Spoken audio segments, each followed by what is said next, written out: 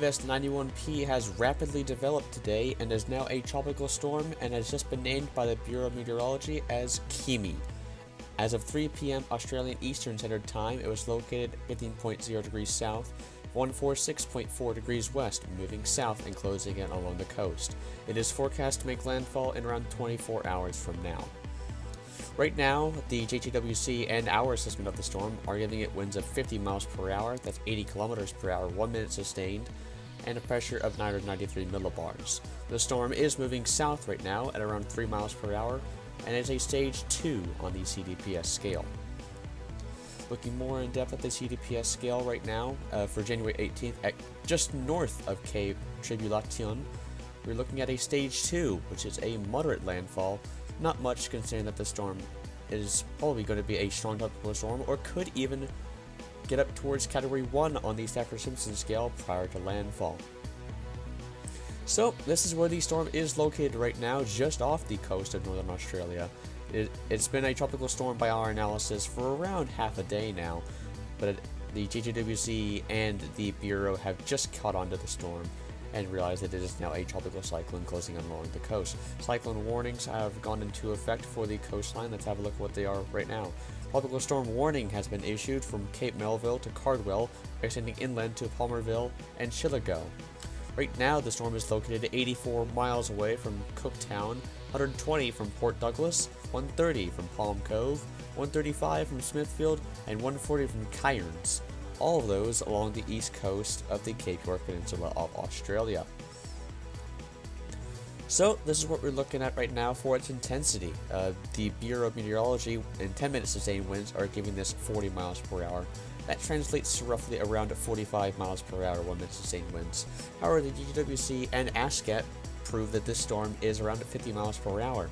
Though, given that the storm is quite small, with tropical storm force winds only sitting about 15 to 20 miles away from the center, it could be slightly stronger and could be 60, maybe even pushing 65 miles per hour right now. It's been quite a surprising event, and it's not very often that we see these rapid tropical cyclone formations that come up surprising on us. This is our latest forecast right now. I should note that this is using the Australian scale, not the Saffir-Simpson scale. We are currently forecasting a peak of 110 kilometers per hour, that's 70 miles per hour, 10-minute sustained winds, and that would translate to a Category 1 on the Saffir-Simpson scale. However, the storm is forecast to weaken rapidly as it pushes inland, and it'll probably be gone in around 3 days from now over northern Australia. This is what we're seeing for the rainfall threat right now. You can see not much rainfall is forecast, though we could still see several inches of rainfall along the Cape York Peninsula. You can also see the beginnings of a potential tropical cyclone pushing toward the west coast of Australia that we might have to watch later in the week going into the weekend. We'll have to keep our eyes on that. This is what the sea surface temperatures are looking like right now under the storm using the Bureau of Meteorology's estimates, around 28 to 29 degrees Celsius. More than enough to favor a tropical cyclone. You'll notice that the Gulf of Carpentaria, however, is extremely warm, so if we get a significant system in there, we'll be seeing a powerful system in there. No systems are on the models that are indicated in that area, luckily. But for Kimi, looks to be smooth sailing, at least for intensification, gradual intensification, given that the storm is quite small in size. This is what the models are saying. Not much we can really say for them, other than that the storm is going to be slow moving over the next 24 to 36 hours as it approaches the coast. And models are only just beginning to lock onto the storm, given that it has just become a tropical cyclone.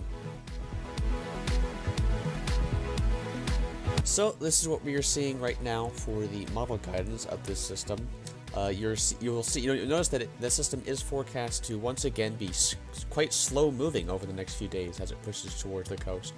Wind shear, according to the GFS, is going to rise. However, it looks like that it's going to follow the HCPR prediction and remain quite low. Sea surface temperatures are more than favorable, and relative humidity is pretty moderate to high. So the system could get stronger than what we're currently forecasting as of right now. This is what the storm looks like right now on the visible imagery right now. Look at it. It is very healthy for a 50 mile per hour tropical storm right now. It's got a nice feeder band towards the south of it, which is feeding the storm at the moment.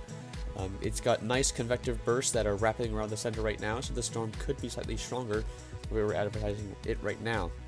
This is a look as the system was developing. You can see just how quickly it developed overnight in Australia, only being an invest last night, and then this morning, or this afternoon I should say, it is now a tropical storm. We'll have more information on Kimi as it makes landfall on our social media outlets, perhaps potential live coverage as this storm gets strong enough.